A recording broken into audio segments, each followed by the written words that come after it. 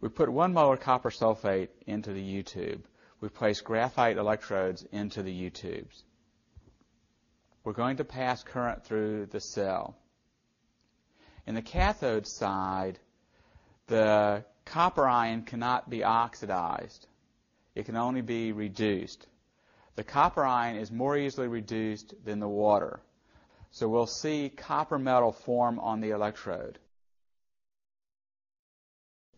In the anode, the sulfate ion is not easily oxidized. The copper ion cannot be oxidized. So what we're going to do is see the oxidation of water.